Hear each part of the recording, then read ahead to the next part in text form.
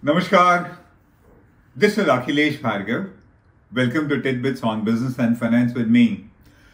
The case of Cairn UK is back in the news, and the rate at which a determined Cairn is taking action in international courts to recover the arbitration award of $1.7 billion from the Government of India, Cairn will continue to be in the news for quite some time. Cairn will continue to occupy headlines till either it recovers its money from the government or the government wins its appeal against the arbitration order and gets it cancelled, or if there is an amicable and acceptable settlement of the dispute between the two parties. Till then, it will be in the news. It all began with the Income Tax Department claiming retrospective tax of 10,560 crores from the Scottish Oil Company in 2015 towards overseas share transfers which had taken place as part of an internal reorganization of Cairn that took place in 2006 in the UK. The department passed an order in March 2015 saying that Cairn UK had earned capital gains of 24,503 crores on such overseas transaction and that it must pay tax of 10,560 crores on it in India. The department subsequently levied penalty on Cairn UK, and thus the disputed demand ballooned to over 22,000 crore rupees, against which the Income Tax Department coercively subsequently recovered 7,600 crores by seizing the shares and the dividend that belonged to Cairn UK. This tax and penalty was levied despite the then Finance Minister late Shri Arun Jaitley admitting the untenability of such retrospective taxes, which the BJP itself had termed as terror tax when it was in the opposition, but when it came to power, it was yet another story. Such retrospective tax demands had been raised by the department in a number of other cases also. Not expecting any relief from courts in India, some of the aggrieved parties decided to contest them in courts abroad. Cairn also did that, pursuing arbitration of the case, claiming that such taxes violate the bilateral investment treaty between the UK and India. The first one to get a favourable order was Vodafone, where the arbitration panel held that the tax levied on Vodafone by the government was not legitimate. In response to that order in the case of Vodafone, the government promptly said that it would go in appeal challenging the award, which it did last year. The hearing is yet to come. The other case where the award went against the government was that of Cairn UK. In a unanimous award, the arbitration tribunal held that the disputed tax levied on Cairn was in violation of the guarantee of fair and equitable treatment and thus violated the India-UK bilateral investment treaty. Yet another case where an arbitration award went against the government was that of Devas Multimedia, where it was held that the government erred in cancelling its $1.3 billion satellite lease agreement. While Vodafone did not pursue coercive recovery of the arbitration award from the government, perhaps mindful of its sizable investments and business interests in India, Cairn UK, however, decided to do that. After all, it had $1.7 billion at stake. After the arbitration award was passed in December 2020, Cairn promptly demanded $1.7 billion from the Government of India. Its CEO visited India in February 21 to meet the Finance Minister and resolve the issue, but the FM at that time had no time to meet him. Her then deputies, the Finance Secretary Shri Ajay Bhushan Pandey and the CBDT Chairman Shri PC Modi, met the Cairn CEO and offered to settle the matter under the Vivad Se Vishwas scheme, which required Cairn to accept and pay the disputed demand, which was of course not acceptable to it. In the meanwhile, the government said that the Cairn arbitration award was not legal and that it will challenge it in appeal, which it did in March 2021. Its first hearing is scheduled to take place on 24th September 2021. In response to this, Cairn further hardened its stand and said that it must recover the sum of $1.7 billion to protect the interests of its shareholders. Cairn said that since India too is a signatory to the UN Convention, it has a right to attach and sell overseas assets of the government in order to recover its dues.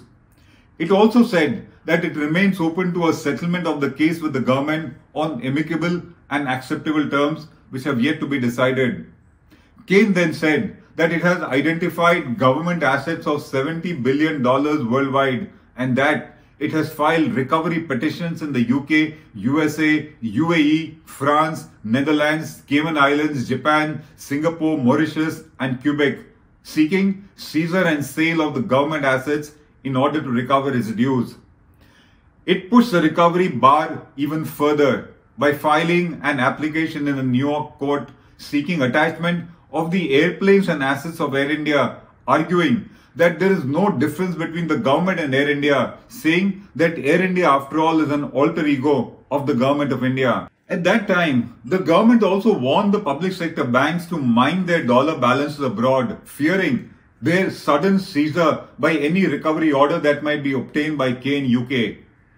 The latest news is that a tribunal in France has ordered the seizure of 20 properties of the government of India in France worth about 20 million euro. These are mostly residential flats situated in central Paris and the India House where Indian students reside in France. The attachment of these properties does not mean that the government staff living there will be evicted and that the flats will be sold. That is yet another subsequent procedure which would follow such attachment of assets, and Cairn is expected to conduct that also. But with this attachment of property in favor of Cairn, the government certainly cannot sell them. Such orders being a recovery administrative mechanism, they were passed ex parte without any hearing notice to the government of India from the French tribunal. Cairn said that this order is a necessary preparatory step to take the ownership of these government properties and sell them later. But it also said that it prefers an agreed amicable settlement of the case and that it has reached out to the government of India seeking a meeting with the finance minister, which has not been granted so far. The government, which has been caught napping with its perfunctory and formal approach so far, said that it has received no notice or communication or order from the French tribunal, but said that it will challenge the same as and when it receives it. The government emphasized and said that it was willing to settle the case under the Indian legal framework only and not under any international arbitration award that Cairn has got. The larger picture and the question that emerged from this entire episode are many. The first one, with its success in France, Cairn will obtain similar orders from other nations to remain in hot pursuit of its recovery. After all, there are 160 nations who are signatories to the UN Convention, and such recovery can be pursued in any of those 160 nations, and Cairn might do that. The second issue, such orders are certainly humiliating and only further tarnish India's not so good image as a fair and attractive investment destination. The third point, in case Cairn chooses to transfer its rights under this award to a more resourceful and bigger entity, then the government would be cornered in many other courts abroad, and that likelihood cannot be ruled out. The fourth point, the government is certainly taking the matter frivolously, casually and lightly, not just in the way it is fighting these cases, but also in its approach of presuming that Cairn will not take on the might of the government of India, which it already is doing. The next point, ironically, while on the one hand, the government puts in efforts to make India an attractive investment destination and claims a substantial improvement in its ease of doing business, on the other hand, it fritters away these improvements by levying taxes like this, losing cases and generating bad press and headlines against it worldwide. Perhaps due to arrogance, the government is even oblivious of the huge hit to government's reputation, to India's reputation that occurs because of these kind of orders and developments. The sixth one, if the government truly wants India to be a sought-after investment destination, then it needs to be fair, law-abiding and honor its own laws, treaties and court orders and not violate them at will. These cases have arisen due to the government's own unwillingness to abide by orders of Indian courts. The NDA itself had denounced retrospective tax and it now pursues these cases in a very dishonorable manner. The next one, The case could have been settled under the mutual agreement mechanism between the UK and India, but it has not been done so far.